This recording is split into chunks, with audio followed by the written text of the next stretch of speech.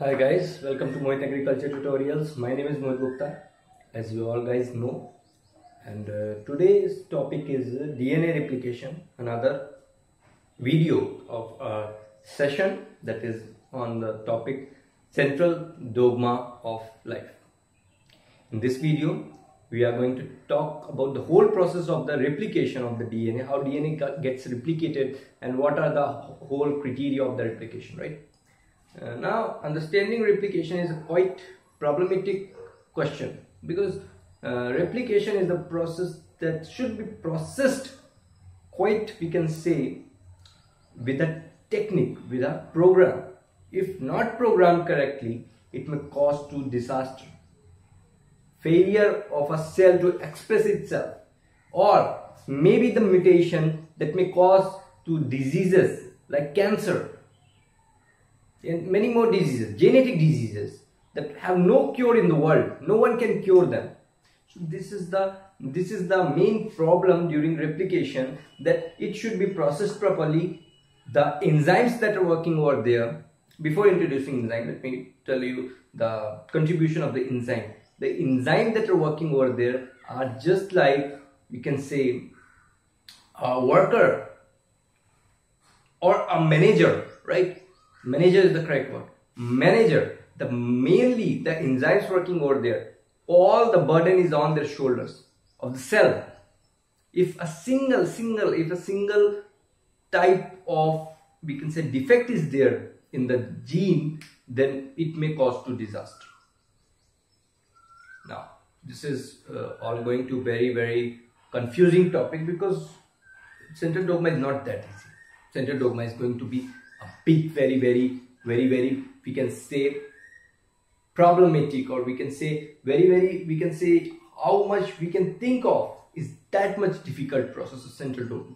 Let's talk about central dogma. What is central dogma and how does it work? So today's topic is DNA replication.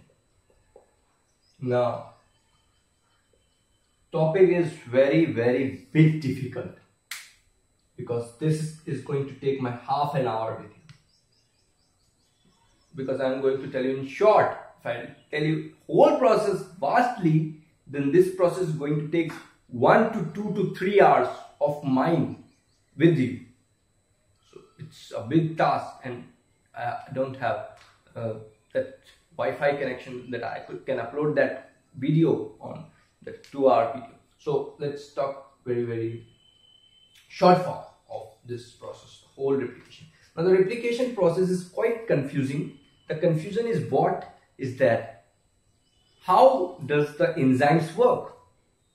There are many theses, there are many writers who wrote about this process, but the best I consider is the James D. Watson's writing in his book Molecular Biology of a Gene. He wrote each and everything quite easy language, so I like that. And if not, then there are many more writers also, and they wrote their own language in a typically see what they wrote in such a way that you can be confused at that time, right? So let's see how DNA replicates. This process is going to be quite difficult. Now there are certain enzymes, let's consider them first, then we'll come to DNA replication. How does the DNA work and how does it replicate? Now these enzymes are, very first is DNA polymerase. Now DNA polymerase, I will not write the name, just take a handbook and start writing what I am saying. These are your notes. Now the very first enzyme is DNA polymerase, right? The very first enzyme in DNA polymerase is the enzyme that is working in the cell, polymerizing deoxyribonucleotides with the nucleotide base pairs. So this deoxyribonucleotide is the whole set of nucleotide plus phosphate bond plus sugar. So no need to write again, right? So a set of enzymes are working over where DNA polymerase is somewhat having its property of leader How it is having a property of leader? Let me tell you. It organizes the cell processes, the cell processivity inside the cell nucleus. Polymerase is used in, we can say, adding nucleotide base pairs, and at the same time of constructing, it is having a property of deleting also. It is also a proofreading, we can say, enzyme, which is having its own property, its own inertia to work as exonucleus and endonucleases. So this much is quite efficient for understanding polymerase. Now let's understand bit by molecular way what is polymerase. Now polymerase is somewhat enzyme that is somewhat this type of enzyme, hand type of enzyme that is quite looking like a hand, and we can see the hand type of enzyme. This is right. So this enzyme is quite like a hand with a, you can draw it like this. So if you want to draw a hand, we can draw it like this. So this is somewhat a thumb, and you can see the hand is there, a palm and a thumb going like this. So this enzyme is quite looking like this only, and in X-ray crystallographic and NMR spectroscopic reports, they have seen this enzyme quite like this only. That is like a ribbon, like folded ribbons are there in the same structure, in the same position. Now this enzyme contains a palm, that is the flat area of the whole hand grip that you see over here. The flat area of this position is known as beta sheet. Now what is beta sheet? Beta sheet is somewhat a flat area where DNA gets contacted with, and or where the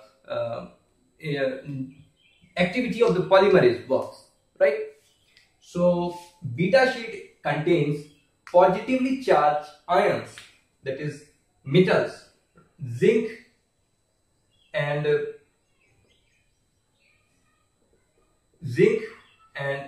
magnesium ions. Now what is need of these ions? Big question. To understand polymerase, we are studying in molecular way. So let's first concentrate what is the need of these two ions over here. It can solely work without these ions also. No, that is not absolutely true. If polymerase has to work, then it has to stabilize the negative charge backbone of the DNA. To stabilize that backbone, because polymerase is not that simple. Polymerase looks simple, but its activity is quite difficult from other enzymes. If it has to work, it has to stabilize the phosphate backbone of a DNA that is negatively charged, and to stabilize that phosphate backbone, the positive charge ions should be there so that they can contract with the negative charge and they can stabilize the whole backbone, and process should go on, right? So this is somewhat, we can say, a review of what is polymerase, a short review what is polymerase. Polymerase, let me more consider this topic in detail. Polymerase is an enzyme that is having its proofreading activity too, as a endonucleus and exonucleus, as I have told you earlier also. Now this polymerase work in what direction? What it is its working pattern? So if you want to see the working pattern, we want to draw a two line over here. Say this is DNA. Say this is DNA. This is DNA. And polymerase is not that easy that I can tell solely in the introduction. When we will go inside the process in deep manner, then we will see what is the real functioning of the polymerase. Now we are only reviewing what is polymerase. So if we can see this whole diagram, this is the strand, that is we can say 3' to 5' strand, and this is a strand that we can say like 5' to 3', anti-helical, anti-parallel, we can say. Helix are anti-parallel with each other. Now polymerase usually work in 3' to 5' direction, but there is a lot of, we can say, contradiction, we can say a lot of confusion with this topic. This topic is a topic that should be seated, and few persons should fight on this topic, because this is a big confusing topic.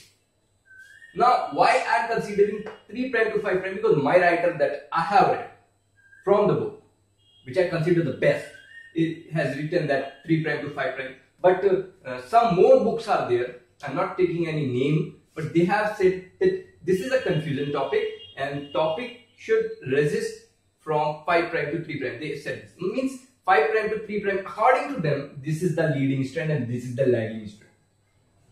What is the leading strand? The polymerase works over where quite easily, that is leading strand. It doesn't need any excessive energy over, but lagging strand is the strand where the polymerase works quite, we can say, it do not have its processivity that much. So it creates a short turn of segments over there. We call them Okazaki fragment. Okazaki fragment. Let me draw it by somewhat another color because it is going to be confusing. Oh, so we call them Okazaki fragment. Say this is the Okazaki fragment, right? This is the processivity of polymerase to work on leading strand and work on now lagging strand, Okazaki fragment. What about the leading strand? Leading strand is somewhat easy for the polymerase to work. When we'll go in detail, then we will learn the processivity. That is very interesting one. But now, for now, it creates 3' to 5' whole solely strand joined with each other. No need of small bits of fragments. This is what is the daughter strand that polymerase created. It does not need any assistancy of any else factor over here. It doesn't want anything. Just it wants a source of 4 base pairs that is in the triphosphate form, adenosine, guanosine, triphosphate, and cytosine, tyrosine. So in this form, if triphosphate form of nucleotide base pairs is with it, then it will work as a very highly processed method. Again, question arises that is it so easy that you are showing here? No, it is not so easy. It is far more, we can say, very much discussion that is going to create a confusion over here. But don't worry, you will not be confused because I'm teaching in such a manner. So don't worry. Now, once this strand is created, there is not only a single polymerase working over here. To create this strand, we need many more factors to work over here, right? Many more enzymes, many more factors to work over here. Let me show you somewhat factors that will work over here to understand it quite easily. So second enzyme that I am going to introduce is helicase. DNA helicases.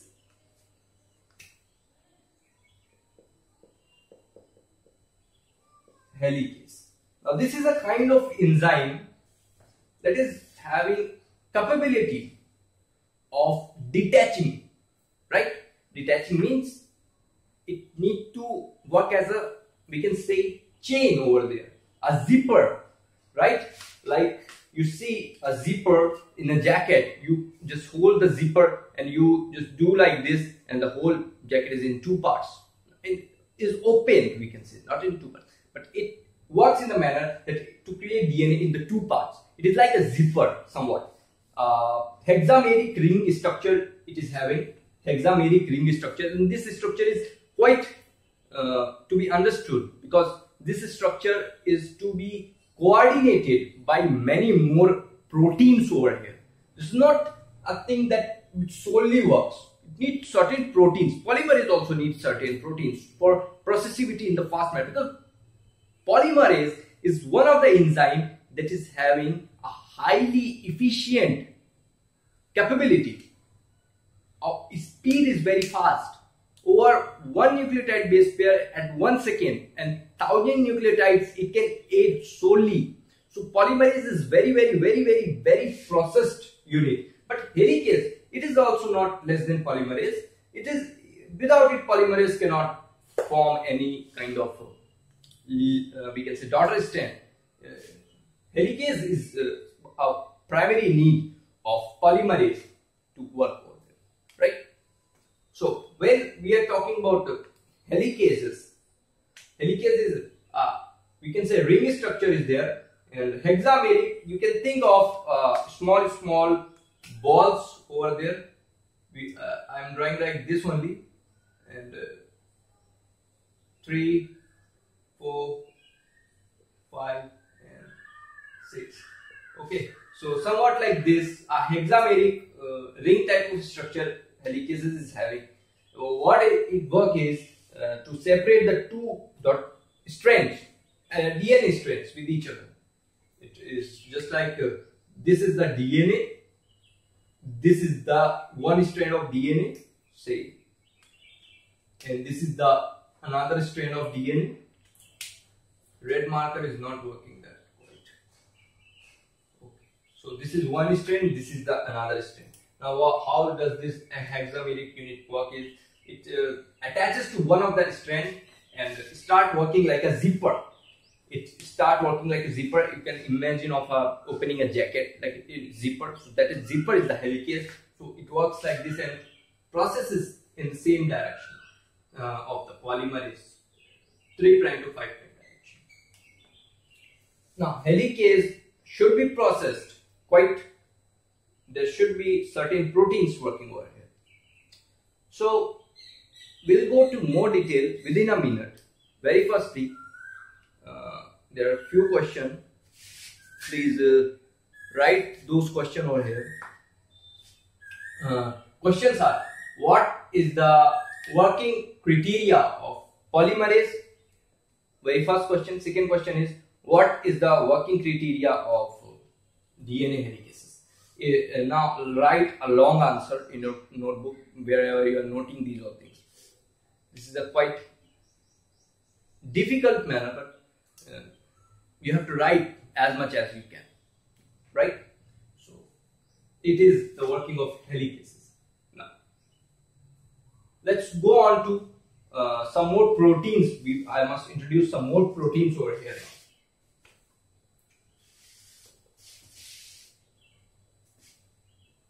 Okay.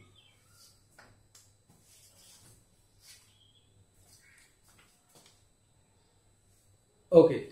So protein that I want to introduce is for the processivity. For the processivity, there must be a clamp. This is an enzyme. We can say a catalyst of the reaction, polymerase chain reaction. If this enzyme do not contact with the polymerase and helicases, they would not work.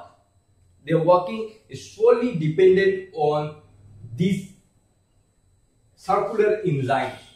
That is, I am considering is it has a sliding clamp, and everyone consider it like in same manner. Sliding clamp. Now, sliding clamp is somewhat very processed unit, right?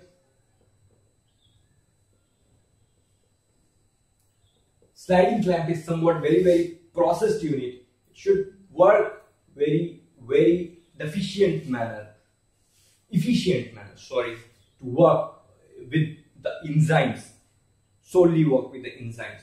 But it is not that it depends on itself only. There are some more factors that are being utilized in this kind of reaction. Factors are, with this unit, there are clamp loaders, right? Clamp loader is somewhat like having three, we can say, somewhat like this finger, three finger like this, and we can think of a tooth, decayed tooth having somewhat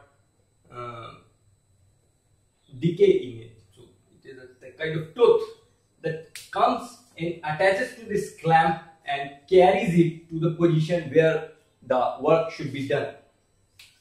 This is the processivity of clamp loader. This is known as clamp loader. Now clamp loader will attach to the clamp and carry it to the position where they want to work. Now how does these all unit work together? Main question arises because this process is highly processed.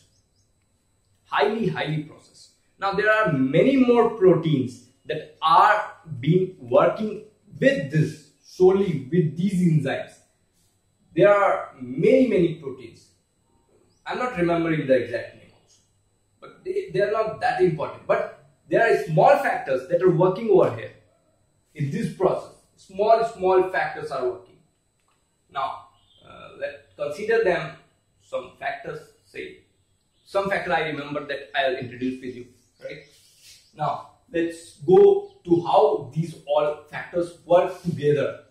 Main question arises, right? Now let's consider a unit, that is tau unit.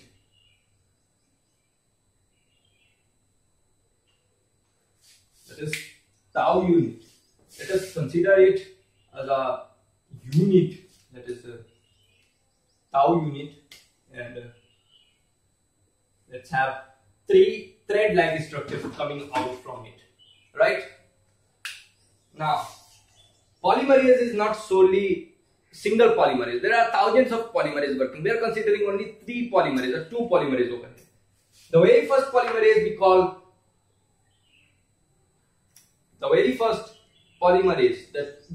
is polymerase, say 3, polymerase 3. Second polymerase that we call is polymerase 2, and the third polymerase we call it polymerase 1. Now these three polymerases are working entirely together. They need to work together because it is a highly processed process. Now this process may cause mutation in upcoming generation because replication is during meiosis mitosis, both kind of replication. So upcoming generation should also get affected if this process is not highly processed. Tau unit, we denote it by symbol tau. So no need to write the symbol, we all know that symbol. Now tau unit contains more threads. It is not that simple. It is highly processed. So at the same time, these polymerases are also attached to the clamp, right? Let me denote it by some other color. Now these polymerases are also attached by clamp, right? Now this is clamp somewhat. So this is clamp, and clamp is not solely that it is attached to it. With it, tau unit are holding clamp loader so that they can load these enzymes to the particular position where they want to load it. This is a highly processed process. They want to contain certain loaders that should hold them, or else the grip might get detached, right? Polymerase might fall anywhere in the cell and the work cannot happen, and that may cause to the mutation. So that's why these enzymes are being working together, all together, right? Now let's consider DNA over here. DNA. Say this is the DNA. This is the DNA. and it is having one of the end 5 prime to 3 prime and one of the end 3 prime to 5 prime. Right. Three enzymes are not working together on a single strand. So all these enzymes do not work solely in the single strand. Now this is say a gigantic liver mass as a polymerase 3 that work on the leading strand. Why we call it a leading strand? Because it do not have any break in the daughter DNA. But this strand is having breaks known as Okazaki fragment. Small fragments of DNA has been created in this strand, that is 5 prime to 3 prime, and it is having a reason why, because process of polymerase is from 3 prime to 5 prime direction, but we are seeing that due to this joint it cannot work from the reverse direction, it has to work from the same direction. So these two polymerase 1 and 2, it has to create certain small fragments of DNA known as Okazaki fragments. Again, this process should be highly processed. We all know this. Here also, there are many proofreading enzymes that are working over here. Exonucleus, endonucleus, inside machinery of the nucleus, that work in the nucleus, check out whether there is any mutation. If there is mutation, they will straight away stop. And what is the problem of mutation? We all know. Now, let's do not consider that. What is the time when this mutation is checked by those enzymes? That is the interphase, the stop between the two phases. They don't want to create certain DNA that is mutated. So, they check in the interphase whether the DNA is mutated or not. If it is mutated, solely it is banned. And if it is not mutated, then the process is carried on, and this DNA will create proteins that will cause functions in the cell. Okay, so this is the working of polymerase, how it works with the sliding clamp and clamp loader, all those things, all those external factors. Now, let's go on to once this strand has been say created. Now, what is then function? Then what function happens? Now, let us see now.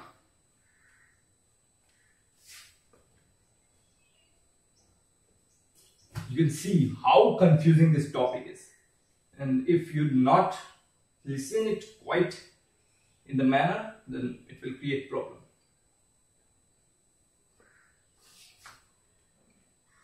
Once DNA is created, means the daughter strand is created, it will not solely join with each other.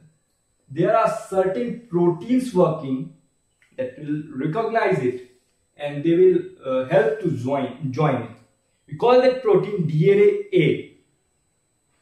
DNA-A is the protein, and there are many more proteins that are working in the eukaryotic system, MMC1. Like this, a complex is there that is known as helicases. Now, the process is somewhat merely simple, merely same, but certain enzymes are there which are not in the prokaryotic system of replication.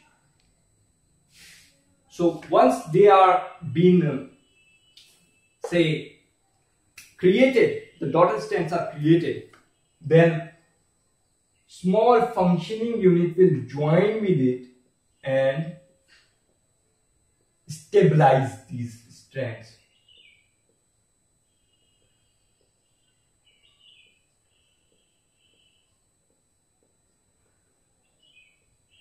We call this protein as a SSB complexes. SSB complexes.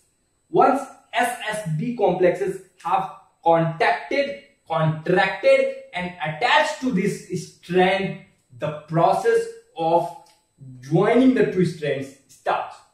At the end of this whole process, the exonucleus tend to cleave the 3' strands of 3' area of the DNA, because there is a reason. Reason is somewhat enzymatic reason. Let's talk about that reason also. Reason is that once this strand has contracted, they will do what? They will solely, not like a strand, a simple strand. 3' ends are the ends which are open ends, and here also there is an open end, 5' end. So they will create somewhat loops. We call it circular loops. Once the plasmid circular loop is being created, CCC loops have been created, supercoiled loops, then there is another enzyme working over here, is the topoisomerases. Okay, so what is the working of topoisomerases? It does the work of catenation and decatenation. Once it is catenated, it will decatenate it and straight away create a strand that is straight strand. And if it is decatenated, then might be the possibility that topoisomerase would recognize it and would create a catenated strand. So in this way, if we see this structure, this is a catenated structure. Topoisomerase will usually bind with it like this round circle and straight away cleave the we can say extra area and create a simple DNA, that is DNA of double helix that is given by Watson and Crick DNA. Okay. There are some more, we can say, working of replication process, right? And once this whole processivity is complete, capping process comes, because again this DNA may cause this whole circular that we can see plasmid type of area. It can again create this area because two ends are again open, and once it created plasmid, then it will be unable for the cell to create it as a single as a straight strand, right? So plasmid, why plasmid is created? This is informative process. This process works on microorganism that creates plasmid in that. We are having certain proteins, histone proteins, that are working as a nucleosome whole. So we are having a supercoiled chromosome, but those individuals, those organisms who do not have a chromosome, they tend to create certain plasmid and their DNA is then in that form. But we have to create chromosomes, so we need a straight DNA, because we need to coil it in somewhat disc type of structure, that is nucleosome. To create a straight strand, there is a working of topoisomerase, but still the 5' to 3' end should be capped. So at the 5' end, at the head, they create polyguanine head. Now this is a kind of capping. We say it to be capped now. Once polyguanine head is created, it is capped now. 3' end. In 3' end, they create polyadenine tail. So the processivity is like that: polyguanine head and polyadenine tail. 5' end, 3' end. And I do not remember that I have told how Okazaki fragments are filled. So Okazaki fragments are filled by the polymerase 3 itself. It will jump when it will reach to the 3' end. So it will jump straight away. Sorry, when it will reach to the 5' end, it will jump to this RNA, work in 3' to 5' direction and fill the Okazaki fragment. Right? So this is whole processivity of replication of DNA. A huge gigantic mass, you can see. Still, I am having certain points of eukaryotic replication process, but that is not important that much. We need to only understand what is the process and what are the enzymes working over here. Now, this process is over. We'll reach to another set of videos in which transcription, translation, RNA spacing, many more topics are there. So, stay away tuned with us, and please subscribe, hit the bell icon.